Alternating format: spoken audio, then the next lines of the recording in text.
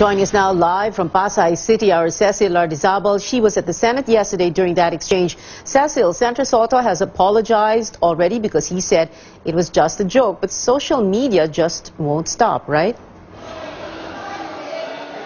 After the confirmation hearing of DSWD Secretary Judy Taguiwalo, the name of Senator Tito Sotto still trends on social media because of his misogynistic comments after he posted a question on the personal life of Secretary Taguiwalo. He already apologized, but then again, netizens and lawmakers still believe that there should be more to be done to be able to have a better understanding of single parenthood. Media is angered by Senator Tito Sotto's remarks. It's a common expression as a joke. This post cites double standards, saying single fathers are perceived to be heroes while single mothers as naano, implying they are damaged goods. This one directs hate towards Sotto, who is widely known to have campaigned against women's reproductive health rights. The post adds that gender sensitivity should be taught in schools. This single mom says good thing she isn't raising a Tito Sotto. If they feel offended, then I'm sorry. I'd like to apologize for that. Women's group Gabriela can only hope Sotto's gaffe doesn't happen again. Bagamat nag-apologize na si Senator Sotto, it would be good na makita sa mga susunod na hearings na in practice ay hindi na ito maulit. Gabriela says the government lacks enough laws to protect solo parents. That's why they're pushing for amendments to the Solo Parents Act of 2000. The law was enacted to provide a comprehensive program of services for solo parents and their children and to protect them from discrimination. No counterpart bill has been filed at the Senate.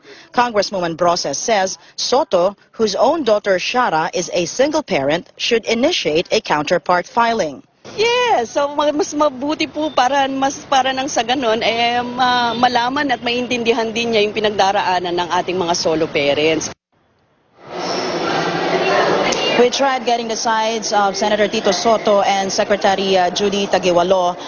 Senator Sotto declined an interview, but then again he sent a text message. In the message, he said that he was in a tournament and that he's aware his remarks are the talk of the town and that trolls are using it to make a comic description on single parents. We also tried to get the side or comment of Secretary Taguiwalo on the issue, but she told us that she's not going to comment further on the issue, and this is what she told us on camera. Let's listen in. I said my piece yesterday. I explained that, where my position is. At malinaw naman yun, and the senator apologized publicly.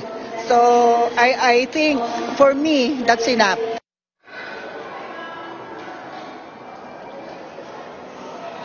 The secretary is hoping that the issue will finally end and that work goes on for her. As a matter of fact, she just welcomed 17 Filipino families repatriated from Saudi Arabia. Pia. Cecil Lardizabal there reporting from the airport where she spoke to Secretary Taguiwalo.